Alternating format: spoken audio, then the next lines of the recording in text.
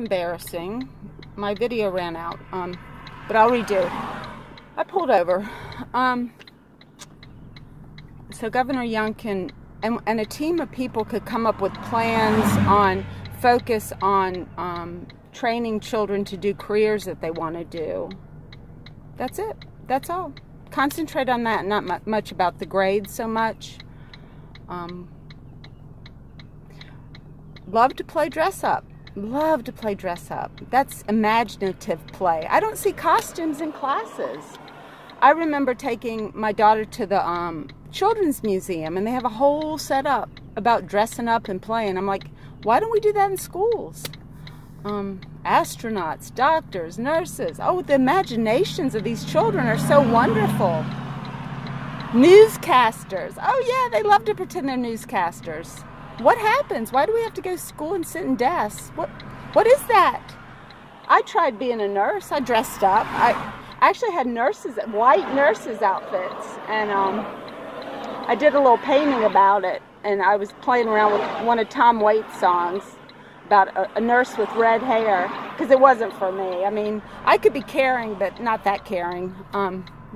Bless those nurses. But let's find the careers that go with these children, and don't worry so much about grades. Of course, they got to pass the test to be a plumber, a doctor, or a teacher. Yeah, but you can't really tell in second or third grade. You know, why give the stigma of like, oh, you got a C? Why say you're creative? So let's find you a career that you're interested in, and let's look at it and learn about it and things like that, and then see if they get the test. And, you know, as a horse trainer, honestly, I wasn't that good. I have professional friends that were much better than me, and I can accept that. You know, I'm okay. You know, I'm okay with that. I know what level horse I can get and not kill myself or other people. My kids were all safe, you know. I accepted that, you know. And as a child, you may not. You may think you're going to be just the Olympic champion.